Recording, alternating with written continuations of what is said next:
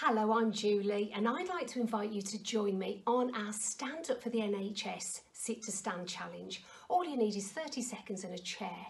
Let me show you how to do this exercise, and this is going to help your leg muscles to stay strong, not only to keep you mobile and independent, but also to help you stay well and not need the NHS in the future. So here's how we do it. You need an upright chair. I'm going to show you this exercise from the side first. Make sure it's nice and sturdy and you've got some sensible shoes on.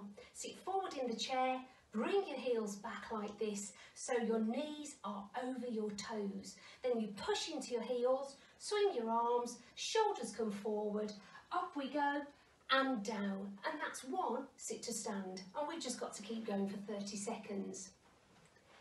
Let me show you from the front now. Sitting forward on the chair, heels back. Make sure here that you're going to push up, lift up and sit down safely. Count how many you can do. I'm going to count your 30 seconds. Are you ready? I'm going to actually stop so that you just go at your own pace. You don't have to go at mine, okay?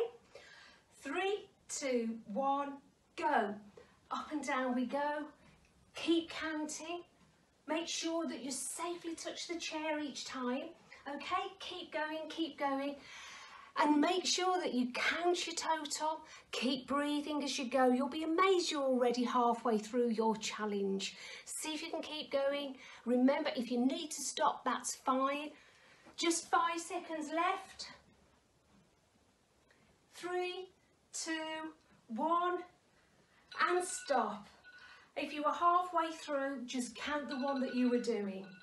Make sure that you pump your heels now and take a nice deep breath and roll your shoulders.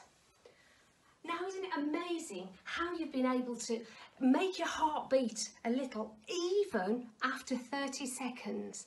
So what I'd love you to do is share your scores and send us a photograph if you can, so that we can get a wall of fame of all the people that are coming together to try and stay well, stay active while we're together at home and stand up for the NHS.